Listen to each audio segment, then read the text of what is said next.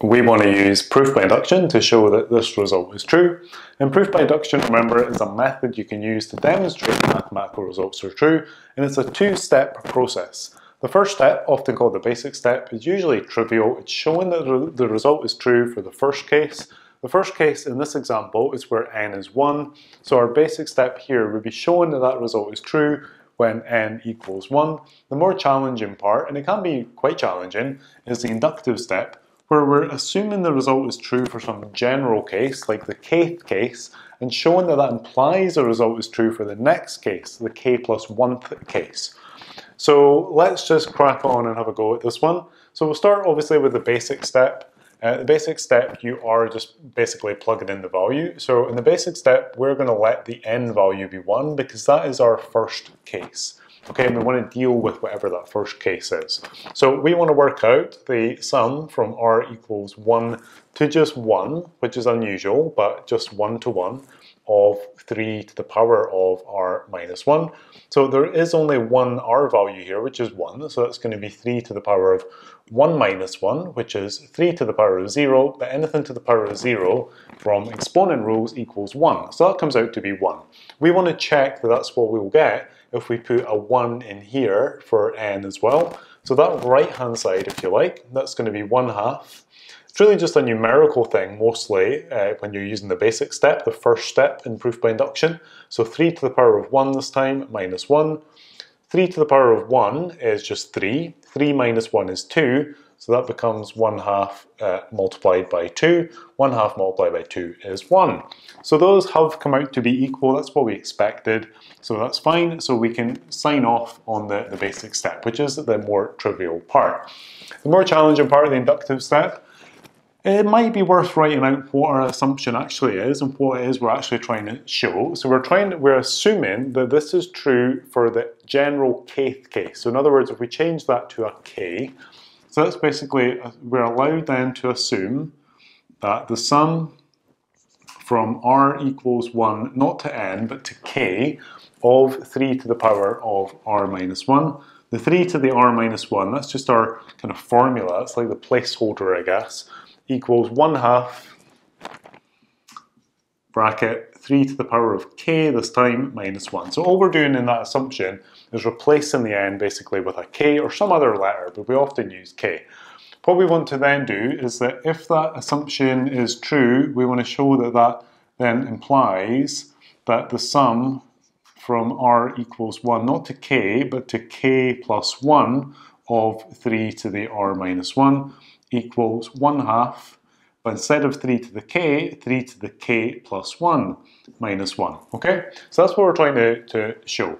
This is not really part of the working, this is just kind of side working, but it is useful to write that down. This gives us a target, and it also reminds us that on the way to that target, as part of the process, we'll need to use this assumption, otherwise we're not using proof by induction. You've got to use your assumption at some point. So I'm just going to make some space here. So that was the basic step over here, and we'll work on the inductive step. So this is where we're starting. We're starting here and trying to turn that into that. So it's going to be the sum from r equals 1 to k plus 1 of 3 to the power of r minus 1. So proof by induction questions are not always to do with series, but they often are. If it is a series and you're making this k plus 1th term, then a common trick, in fact really the only way you can do it, is to split that. So the sum r equals 1 to k of 3 to the power of r minus 1. So that's your first k terms. But remember, there's k plus 1 terms here, so we need to include that final term, that k plus 1th term. That final term is just this thing here, but with a k plus 1 in the place of the 3. So it's going to be plus that final term, which is 3 to the power of k plus 1, and you've still got the little minus 1 there, okay? So it should be that after some working, and it's not necessarily easy working, we somehow get from here all the way to that result that we're looking for. How you get there really depends on the question. They require different types of algebra. You've really just got to gain some experience. Let's have a look at this one. So the first term we're just going to maybe leave for the time being. So that's the sum r equals 1 to k of 3 to the r minus 1. This one we can tidy up. So the 1 Positive 1 take away 1 is obviously just 0, so that just becomes a 3 to the power of k, so it's plus 3 to the power of k. But notice at this point, because we've split our summation 1 to k plus 1 into these two parts, this first part here is now matching up with our assumption. This is where we can pull in our assumption. So we know what this is equal to. It's equal to 1/2 3 to the power of k minus 1. So that is equal to 1/2 bracket 3 to the power of k minus 1, and then we've still got that 3 to the k just hanging out on the end there.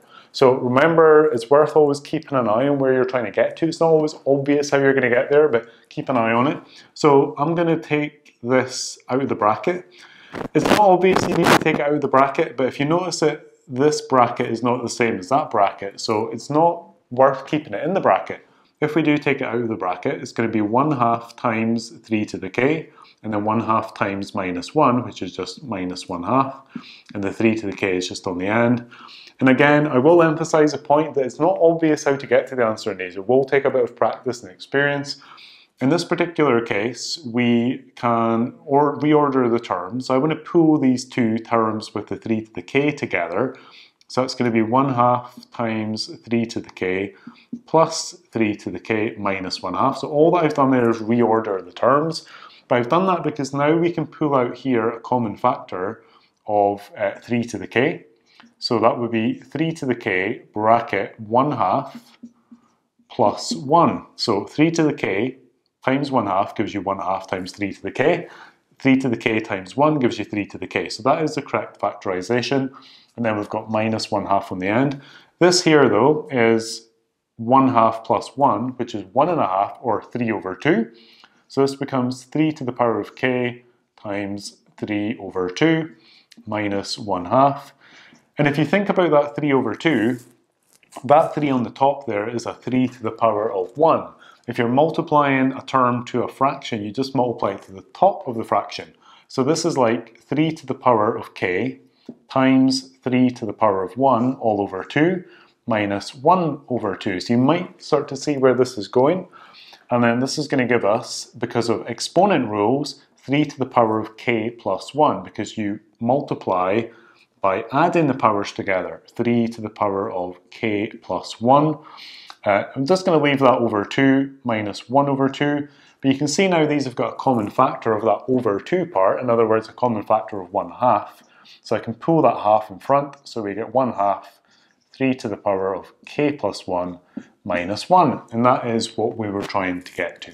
So tricky algebra in the middle, and you will need to gain experience to know how to do that algebra. But just notice that we've now completed the overall proof. We did the basic step over here, that trivial step, proving that the first case was true.